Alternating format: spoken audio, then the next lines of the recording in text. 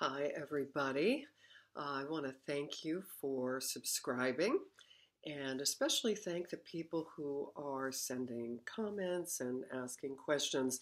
It's much more of an interaction that way, and I really enjoy hearing from you.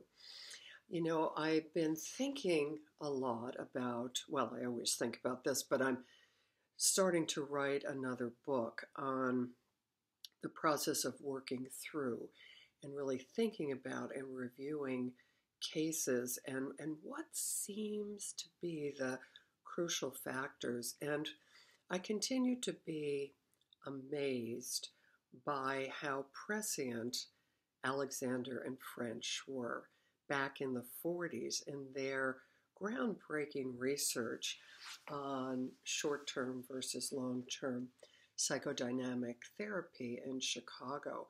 You know, they were wondering, is it even possible to do work of depth and significance that's going to have a lasting impact in a short period of time?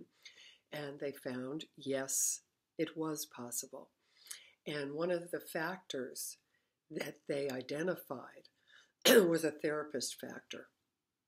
And that was the therapist's ability to make flexible use of sound dynamic principles.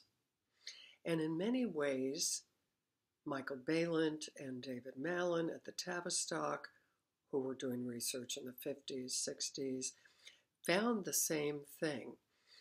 In addition, they found, and really everybody working in this field, has found that having the patient in a crisis seems to create the sort of opening and sort of disequilibrium in their system that can allow for deep and rapid change. But what do we do in those cases where patients are not in a crisis? They're sort of stuck in their chronic suffering.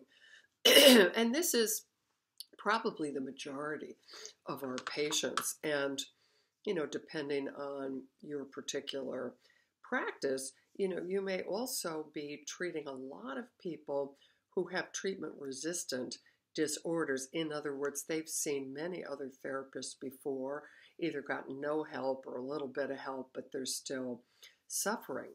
And so in so many of these cases, it's the patient's defenses that have really created and perpetuated their suffering.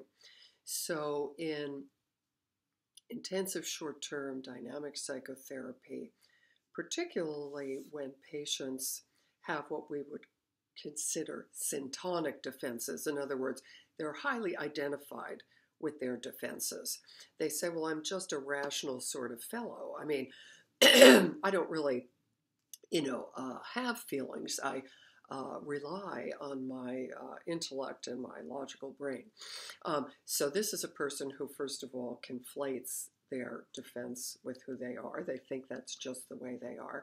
And in many cases, they're really aware of the benefits of their defense.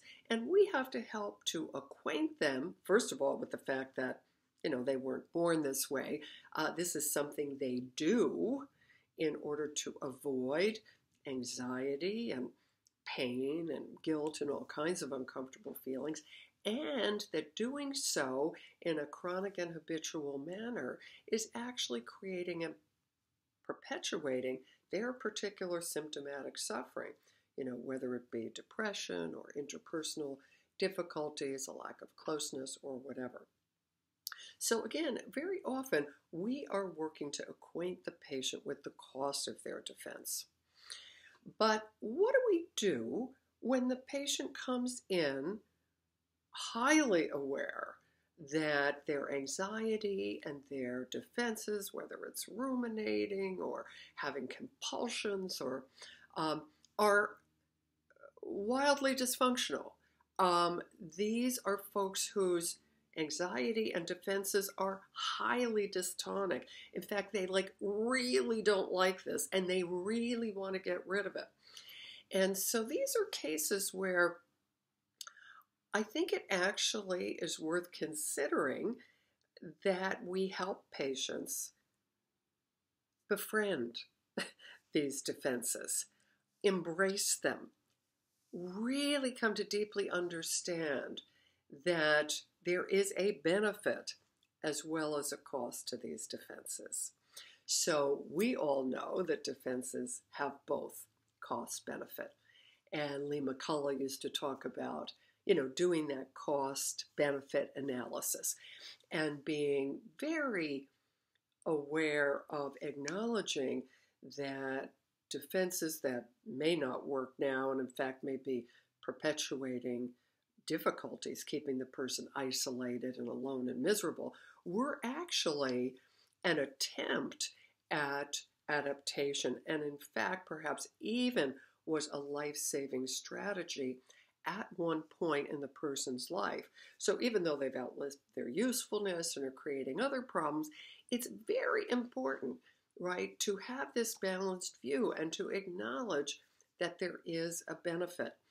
And so I have been experimenting with this recently with a couple of patients who have highly dystonic defenses and symptoms, but their resistance to it, their hating it, not liking it, is actually keeping it kind of stuck. And so I'm just asking them if they're willing to do something that may seem paradoxical.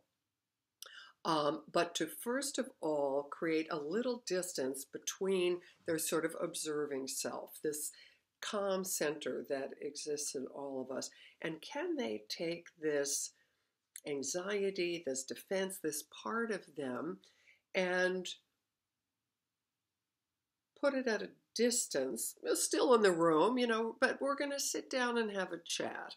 Maybe we can have some sort of détente, right? Instead of having the person locked in this internal battle that doesn't seem to be going anywhere and in fact seems to be increasing their distress. And so I have found by just asking them to get curious about what this symptom or what this voice or this part of themselves is actually trying to tell them or communicate, literally in every case. And quite quickly, they come to realize that even though, let's say, they have a very intense inner critic that they really hate and wish would go away, but when we put the judgment aside and just say, well, let's just talk to this voice and see, what's up, why is that, why are they talking to you in this way? What are they, in every case, they come to realize that this part of them is serving a protective function.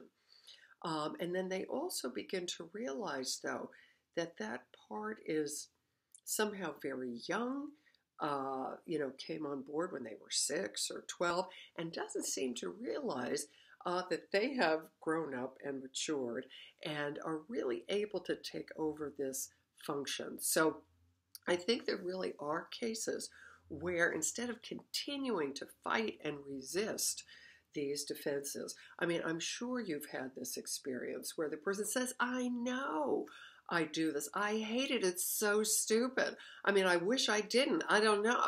But it's like not doing what we hope it will do, to help them turn on it so they'll be willing to connect with their authentic self. They kind of get stuck in that battle. And so I have found that by, dropping the resistance to that part, to that feeling that they don't like, and just getting curious about it and wondering what the function is, it really seems to not only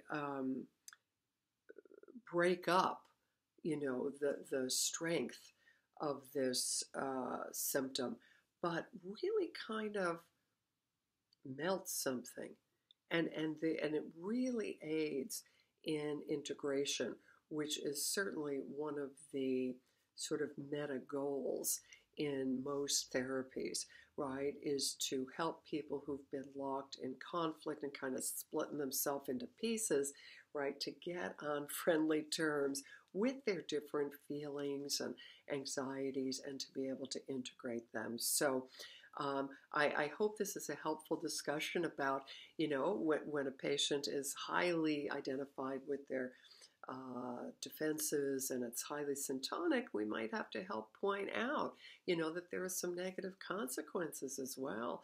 But when patients are already very aware of that and are highly dystonic, but continuing to fight their defenses and their anxieties in a way that isn't helpful, I would suggest trying some of these ways. Certainly, internal family systems has a way of talking to these parts.